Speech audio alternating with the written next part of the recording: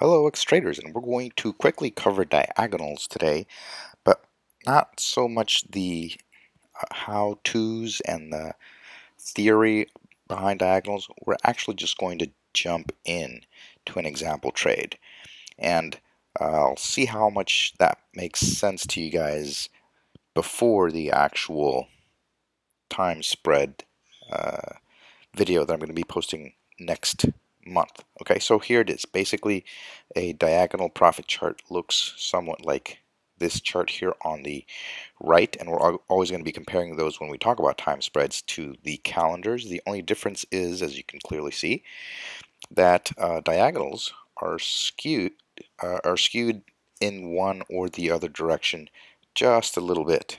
So basically what that does is, in this case, as you can clearly see, the left leg of this diagonal is lifted up a little bit above the break-even line, or the zero line, whereas here you would actually get a loss on the stock price downside. So in this case, you can basically skew the diagonal, to the left or to the right, bearish or bullish. That is going to be the main difference between calendars and diagonals. So let's go ahead and look at an example, and I hope this will make a lot more sense than if I were to just jump into the theory. Okay, so Caterpillar is a stock that I had been looking at for a while. Of course, it's expensive, so the minute you think expensive, you think of spreads. If you are a trader who is not willing to spend, $400, $500, $600 on one options contract, then you can go ahead and basically use a spread to reduce the cost. And the way that works, we saw it on this video here on verticals, is that you still buy the expensive long call in this case that you want, but you go ahead and you offset it by selling a similar call. And in the case of the vertical, those have the same the same expiration date. In the case of time spreads, they have different expiration dates and possibly different strikes. In the case that we're going to look at today, which is a diagonal, it's going to have a different strike and a different expiration. So what do we see in the chart here? As you can clearly see, it had been trading in a little bit of a range up here before it dropped, and this is a 1-year chart. So, and then it traded in a range here as it basically trended downwards along with the rest of the market, but then it started trending up, right? And Caterpillar has been quite strong, quite bullish lately. So we do have a bullish, basically, projection, or I have a bullish projection for CAT, but normally big blue chip stocks like this don't rocket up. They don't go parabolic.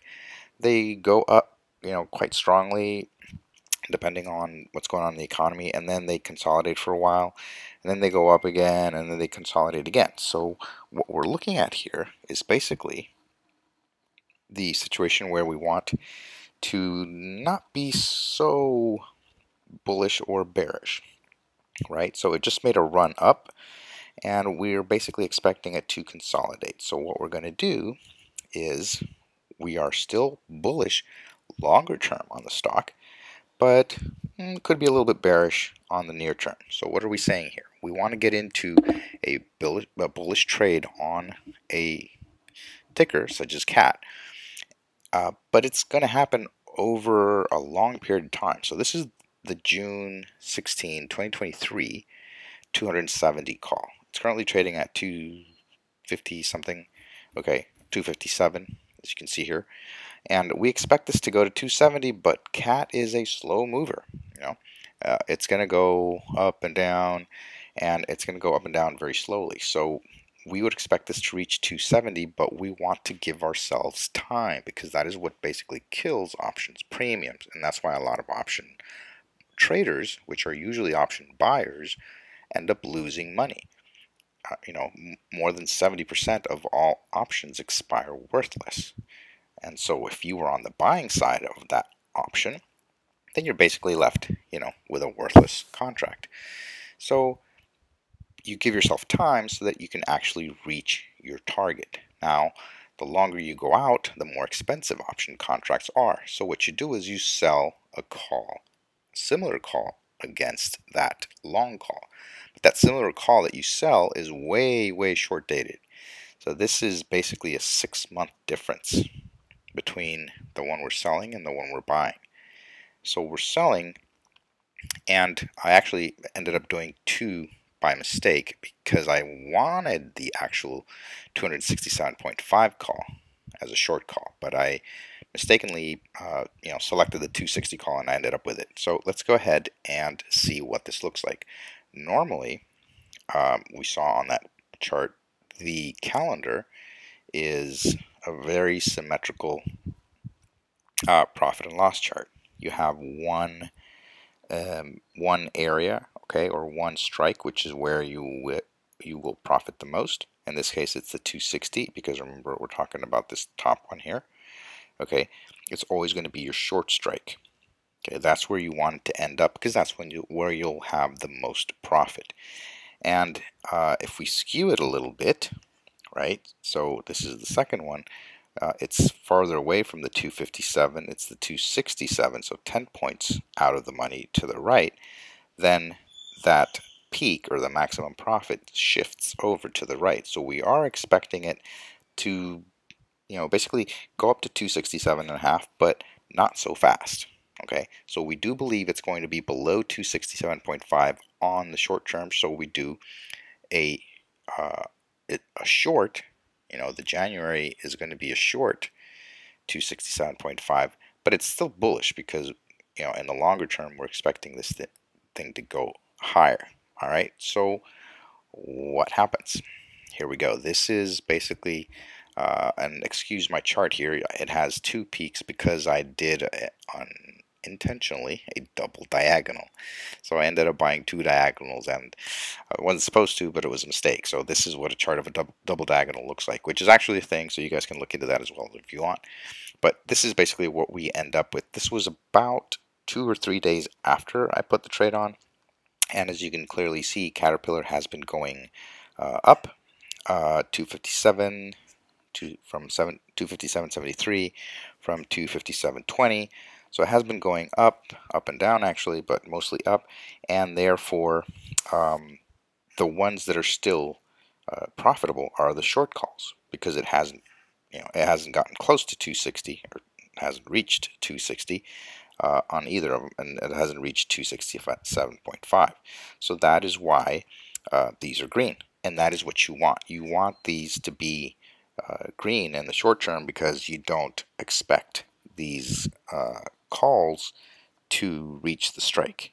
Okay, so what you're doing is that, remember, you paid, I can't believe it was around $200 or $300 for these long calls. And basically, what you're going to be doing is chipping away at that $300 contract that you paid for by collecting these $100 basically every week. So how many weeks do we have before that?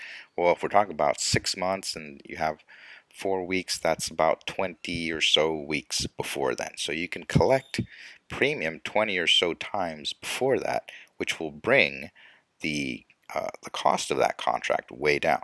So here, this is already set to go. We can go ahead and buy these back because we are 107.50 in the money here, well, profitable here, and we are $52 profitable here. Okay, and there's a lot of things that you can build these diagonals around when you expect volatility to come down because you sold these. So when you sold them, you better have had high premium, which means high volatility. So when you buy them back, you want these to be, um, obviously cheaper. So what that means is that you want volatility to come down. So you usually put these on before IV crush. And what's going to happen here is that now you have these two calls which are ready to be sold or bought back rather, and that is what we did. So let's go ahead and look at what was going on. Caterpillar basically reached this high, and it topped out around here. And this is actually the 15-minute chart of this peak right there. As you can see, it made that high of 260.5, and then ever since then it came back down, And as it tried to run back up, you can clearly see that it wicked out. And there was, I was expecting this to come back down, which it did. And that is when those sold calls were going to be profitable. And a lot of the other market and tickers, and specific tickers such as PFE, BAC, and SPY, which are also blue chips and usually not high growth big tech names, were also on the way down. So this is when I went ahead and took advantage of buying back those calls. And as we can see here, this is what it ended up doing during these past 3 days after I bought or got into these diagonals. And now what I have left are just the two longs, okay? And these are still for June 16th, and those are ready to keep. What we're going to do is we're going to go ahead and wait for the market to go back up. It did a little bit here on Friday, and I expect it on Monday to go up a little bit more. And I'll go ahead and sell a couple more calls for these to convert them back into diagonals, okay? And I'll go ahead and post these back up when I come. So what you do is you basically expect the sold calls to go green. Once they do, even for a little bit, you go ahead and you buy them back, and then you don't have to wait for expiry, obviously, but you could if you wanted to. And then you go ahead when you wait for the market to go back up a little bit, and then you go ahead and get back into short calls, because that's, if the market goes up, that's when those short calls are going to be high in premium. So it did go up a little bit on Friday. I could have gotten in there, but I was busy something at work. But I'm going to go ahead and wait for Monday to possibly go back up, and it might actually go back up and test this 260.5 resistance, which would be the perfect point moment in time to get back into maybe one of these. So I'll go ahead and probably sell another call on Monday and sell another call when it reaches 260.5, just to see if I can get the best or the most amount of premium for those sold calls, and just keep on going. Okay, so after I bought back the short calls, this is what I had, just my two long June calls. But some opportunities showed up, and I took advantage, so I want to run those by you guys. So I decided to sell another call, and it was the January 27th, so it was that same week, for 66 or so dollars. And here it is, the 262.5. So I went a little bit higher than the 260 original, and that one cost me 66, or it gave me $66. And then for the other diagonal, I went ahead and sold a 260 on the February 3rd week, which is the next week. So this was the 270 call, and it was, as you can see here, the in-the-money probability is about 26%. So I have my second diagonal set up with two new short calls, the January 27 and the February 3rd. So I gave myself more time on that second one. And what do you know? At the end of the day, I was already $30 or so in profit. And it was January 27, one day to expiry, so I went ahead and de-risked. So this is what Caterpillar had done that day, and I went ahead and bought back just the January one, and this is what I got more or less for it, about $48. Okay, so I'm buying back that January 27 because I made a quick 30 bucks on that day, and I went ahead and sold another one, and I went farther out.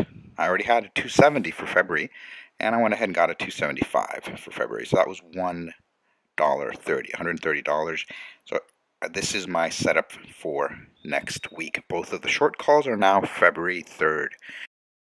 So on the top we can see that first diagonal, and you can see that we sold and bought once for 197 profit, and then we sold and bought again for a quick $26 profit.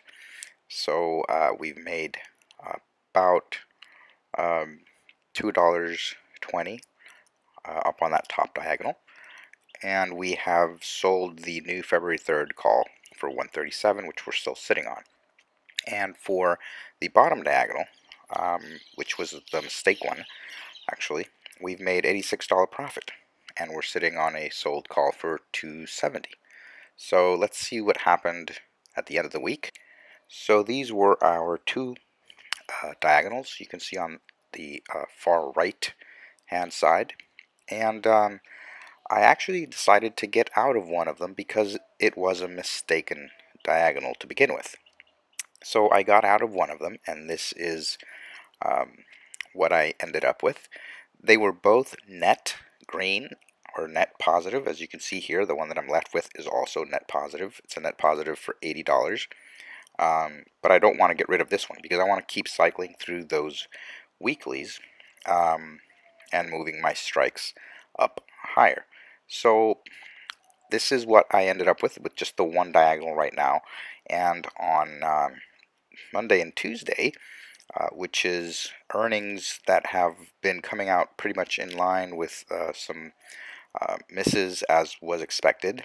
This is what has been happening with Caterpillar, and I actually decided that because the end of this week, when the Fed announces, might be quite bullish, that I would exit my February 3rd call earlier, 3 days early, and this is what I've ended up with. So you can see here that um, the bottom diagonal I actually closed out, and I ended up making a $126 profit on that one, and I am still sitting on the top diagonal where I have the only the long leg. So I only have the first June 13 270 call at around 15.5, this is what it cost me.